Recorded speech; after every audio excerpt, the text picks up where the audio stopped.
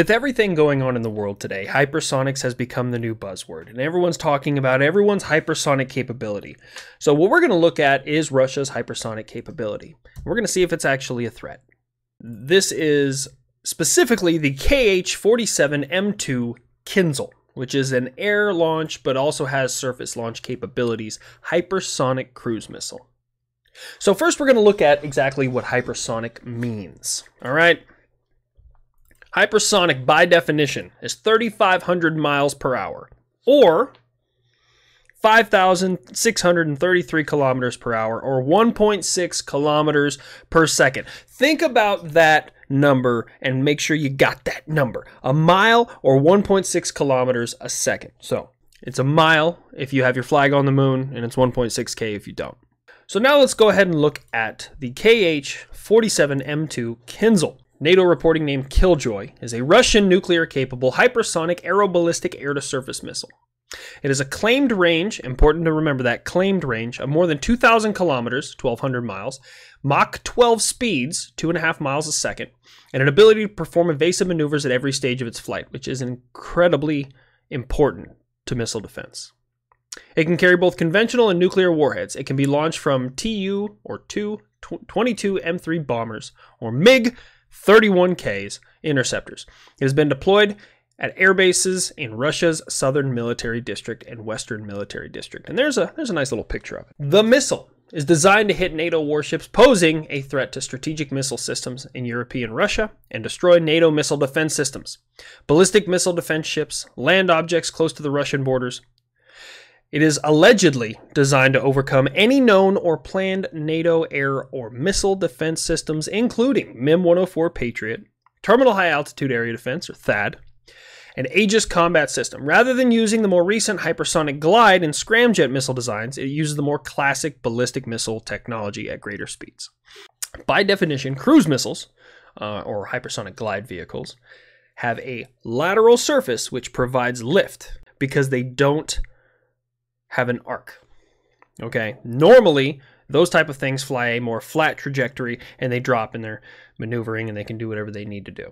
Okay, cruise missiles specifically fly a very low and flat pattern, which is why they need those lateral surfaces to provide lift so that they don't just crash into the ground 3 feet in front of them like we often see. Well, the S-300 has done that a couple times, as well as the Pantsir. Not familiar with the scramjet, but I'm sure if I was, I'd make fun of it. Because it flies at hypersonic speeds within the atmosphere, the air pressure in front of it forms a plasma cloud as it moves, absorbing radio waves. Plasma stealth. Okay.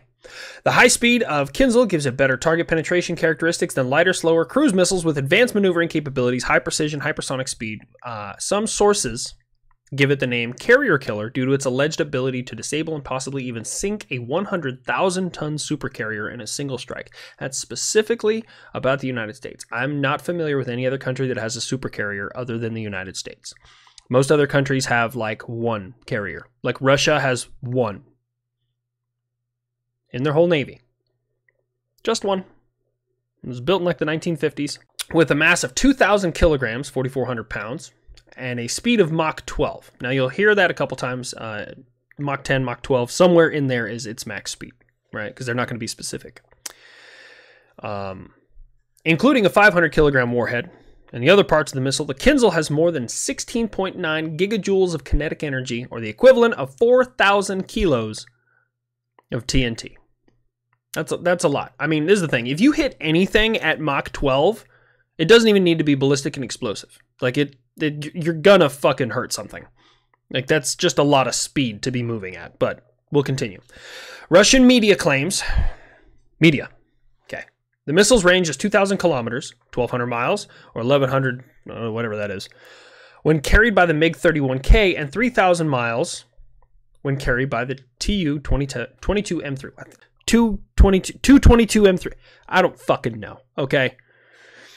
Some Western press media and specialists consulted have expressed reservations about the capabilities of the device. That's also important. So keep in mind this is not in ICBM territory. Remember we talked about it in the last video, and I'll go ahead and bring that up. Intercontinental Ballistic Missile is a ballistic missile with a range greater than 5,500 kilometers or 3,400 miles. So 2,000 is not in that category. designed in 2017, and the first time it ever saw operational use was actually 2019, at a stationary target. Unfortunately, we cannot confirm whether or not from any outside source other than what they're telling us that it actually destroyed the target. Now, keep in mind, every time we look at an American system versus a Russian system, America 100% of the time undershoots their capabilities. They sell themselves short. Like this, we can't do that. And they just sell themselves short. And we're seeing more and more that Russia is way overselling themselves. So somewhere in the middle there is where everybody's capabilities lie. It says allegedly designed to overcome any known or planned NATO air and missile defense systems, including Patriot, THAAD, and Aegis. Knowing what I know about THAAD, Patriot, and Aegis, okay, so here's the way radars work. Here, let's just go ahead and go into a little bit of radar theory. Radars, just like I talked about in my last video, phased array radars push out radiation at almost the speed of light. It's the speed of radio, but the only reason it's not the speed of light, because radio moves at the speed of light in a vacuum, is because we have the atmosphere and gravity. Slows it down just a smidgen. Just a bit, right? It's still over 200,000 kilometers, or excuse me, 200 million kilometers a second.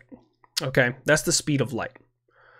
So if you have an object traveling at Mach 12 and an object traveling at light is like Mach 700, okay, detection is still there. But then they also talk about this thing that I've never heard of in my life that I probably should learn more up on because I've never heard of it, right? Plasma stealth.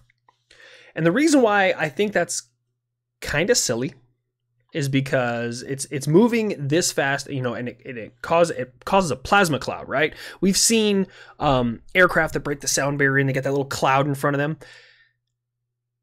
That doesn't stop radars. Never has, never will, okay? So, and this is how I know. Let's look at a Scud. Now, Scuds were designed by the Russians back in like the 70s, and they've had tons of variants. They have extended range ones. They have Scud Alpha, Bravo, Charlie, Delta. They might even have some Echoes nowadays, all right? They have all sorts of different types of capabilities with Scuds, but they've sold them to everybody. They've sold them to Iran. They've sold them to Iraq. They've sold them. You pick a country that doesn't like the United States, and they probably have their hands on some Scuds. Maximum speed of a Scud built in the 1970s is Mach 4, or 1.7 kilometers a second. 1.1 miles a second. That's hypersonic. Just in case you were wondering. So Russia was hitting hypersonic speeds in the 70s. In the 70s, they were hitting hypersonic speeds. Wow. The thing is, Scuds were successfully shot down by MIM-104 Patriot in Saudi Arabia, in Kuwait, in Qatar, in UAE, Actually, I think those are all the countries that have shot them down. So that thing is hypersonic and is being engaged and destroyed by U.S. Patriot. Now, granted, the version in 1991 wasn't as good as the version in 2003, which is not as good as the version in 2022. So systems constantly innovate. I decided, well, let's go ahead and look at the American V-2 missile program. The first American V-2 took off in 1946. From the blockhouse at White Sands Proving Ground, which is now White Sands Missile Range. This is directly after Operation Paperclip. I did a report on that as well. I was actually at the blockhouse. I think the video is here on YouTube, so I'm super excited about that if you guys want to go check it out. But the maximum speed of a V-2 is 5,760 kilometers an hour. Now, is that faster? Is that hypersonic? So let's do some math. I'm going to do the math right here with you guys with me. So let's do 5,760. So that's kilometers an hour. So you need to divide that by 60 to give you kilometers per minute, which gives you 96. And then divide that again by 60 to give you per second, which gives you, 1.6 kilometers a second. Kind of makes it silly that people are boasting about hypersonics in 2022 when Uncle Sam was hitting it in 1946. It's not like anyone ever put a human in something that went that fast. Oh, wait. The Saturn V has a maximum speed of 9,840 kilometers an hour. So let's go ahead and math that again. 9,840 kilometers an hour divided by 60 gives you the kilometers per minute, which is 164 divided by 60 again gives you 2.7 kilometers a second. In 1969, with a couple of people on board headed for the moon. Now, if you want to come into my comment section and you want to have a conversation about whether or not the US landed on the moon, I just have one thing to say to you. The U.S. government can't even keep our pay right most of the time, and you think they have the ability to cover that up? Come on. Don't be a goof. Now, I know there's a certain exit velocity you need to achieve to get out of Earth's gravitational pull, and I know Russia did achieve that first with Sputnik. They had the first spacecraft. So, that might be... Well, they put the first object in orbit. The first time anyone crossed the Kármán line, which is 100 kilometers up, was the US V-2 missile program. They also had the first images of the curvature of the Earth, and that was also in 1946. Kind of a funny story about the V-2 missile program. They actually had a gyro that they put in backwards. They put it in upside down in the V-2, which is where the guidance system was in the nose of it. And instead of going north like it was programmed to, it went south because it thought south was north and north was south, right? And it ended up impacting in a cemetery outside Juarez, Mexico. So it's kind of an interesting thing you can go look up. Can the U.S. intercept hypersonic missiles? Now, this is just a Google search. I didn't really look into this too much. So, can the U.S. intercept hypersonic missiles? U.S. defense officials have stated that both existing terrestrial and space-based sensor architectures are insufficient to detect and track hypersonic weapons. Yep. Absolutely. So, here's the thing. Is this video going to be an end-all, be-all? Are you going to completely understand that the U.S. has the ability to engage hypersonic missiles? No. I am just here to explain in a reasonable way that hypersonics are nothing new. And that if you think in 80 years that the United States has been hypersonic, and in the 60 years that Russia has been hypersonic, that they haven't been innovating these things, you are incorrect. I hate it when people throw buzzwords that they don't fully understand. What about hypersonics? Patriot's been engaging hypersonics since the 90s. By definition. Over half of all mid-range ballistic missiles. Just pick a missile that a country has and look up its max speed. And if it is faster than 1.6 kilometers per second or 1 mile per second, it is a hypersonic object. Congratulations. You have described half, if not 2/3 of all mid-range ballistic missiles that every country in the world possesses. Why is it not as big as a threat as it could be? Does it have ground launch capability? 2,000 potential kilometers. Absolutely.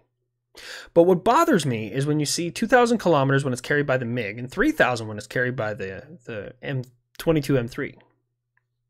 That tells me that a large portion of that number of how far that thing can reach is based on the air platform that's carrying it. Now, naturally, a bomber is going to have a far greater range than a MiG carrying a 5,000-pound explosive. So how much of that is actually the missile itself, and how much of that is the aircraft carrying it? Which then leads to speculation that is it really that good if you have to get it super close to use it? Because then when you run into near-peer threats that have layered air defenses, you're not going to be able to get close. You're not even going to get into the airspace before either they send friendly aircraft to go annihilate you or they take you out with a SAM site. This is a threat on both sides, right? Which is why the U.S. relies so heavily on the Tomahawk missile. Now, I couldn't find an exact number of how many Kinzels are in service. That number is just not out there. Couldn't find it. I couldn't even find how many they produced. I couldn't find anything along those lines. But I did find out exactly how many Tomahawk missiles, well, not exactly, a roundabout number of Tomahawks. Each missile cost the Navy more than $1 million. And in 2020, it was 2 years ago, we had around 4,000 Tomahawks.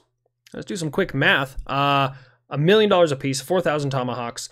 That is $4 billion worth of fuck you. I don't know if even the U.S. has 4,000 important targets to hit with Tomahawk missiles. Now, that's not also to consider the anti-ship missiles that we have, the stealth anti-ship missiles, excuse me. I can't remember exactly the designation there. I was looking into those. Couldn't find a number on them. Couldn't find a number on a whole bunch of other missiles that we have. I did have one individual comment about the Russian Kinzel, stating that how are you going to engage something that travels at 12,000 miles an hour? It's a valid point. I don't know. We did it in the 80s. We shot down a satellite that was traveling 17,000 miles an hour. The satellite was traveling at over 17,000 miles an hour. The US is just like, fuck it, let's shoot it with a jet. Let's fucking full send. So 12,000 miles an hour, we've shot something at 17,000 miles an hour. We've shot things kind of everywhere in between. So again, am I sitting here trying to convince you that the US is impenetrable and without any faults and there's no weaknesses in any US capability? No. It would be asinine to have that mentality. I cannot say that about other countries out there. But we don't sit here and say that we are without faults, because if you say you are without faults, you are content with your level of protection. And the US is never content with its level of protection. We can always do better. Every time we design something, every time we build something, we look at it and we go, how can we make it better? How can we innovate more?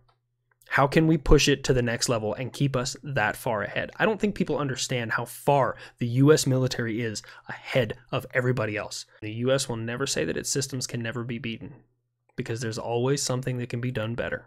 Do not give in to the 22 a day. Every single one of you are amazing, and I will see you guys right here next time. Don't forget to subscribe and turn on notifications so you know when I upload videos and I go live, because I'd really like to interact with you guys. I go live every Wednesday and Friday here on YouTube. So see you next time.